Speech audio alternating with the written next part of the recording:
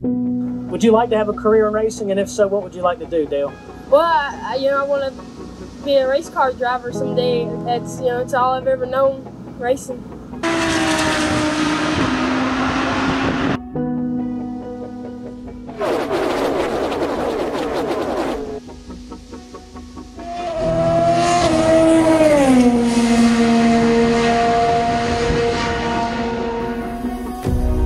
What did you want to be when you grew up? So many people live a life of what if. Go to school, go to college, get a 9-to-5. This is how we support our dreams, with a safety net.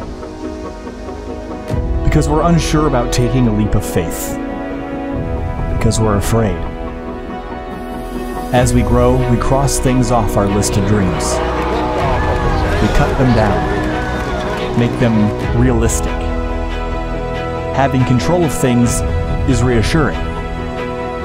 But for some, the rush of being out of control is what gives them life. Some say racing cars is reckless. Maybe they're right. Out of bounds isn't just cheating, it's cheating death. Football fields made up in seconds. Decisions made in instants. For the people that climb behind the wheel of these cars, they're not driving it. They become part of it. It's an extension of the body. As a child, I looked up to these people, faces hidden by helmets. The less you saw of the driver, the more believable it became that they were, in fact, just part of the machine. It's easy to forget that inside the cockpit is someone just like us, but with the mindset that fear is a motivation, not a barrier. But the reality is, race car drivers are not like us. They never cross anything off their list of dreams. They just keep writing more. Daytona. This is the finish of the Daytona 500. Side by side. Le Mans. Indianapolis.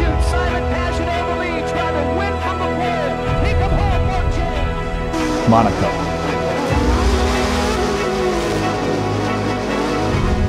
Places that used to be just places, now international symbols of victory. To those that enjoy the spectacle of racing, the 2 feet of concrete and steel cables are a wall between us and them, between sitting in the grandstands and standing in victory lane. These same walls are a stark, immovable reminder that racing drivers put their lives on the line for the sake of the thrill and entertainment. Despite the risk,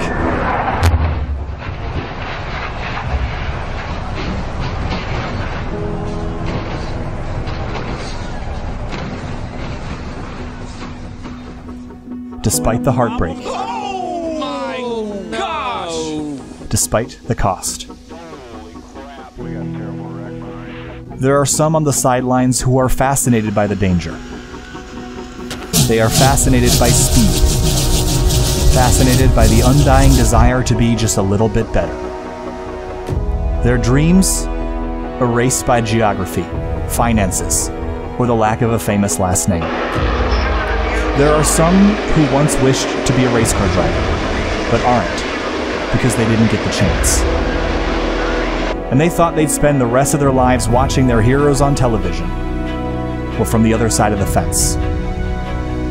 They thought it was impossible to climb into a race car, so they crossed it off their list.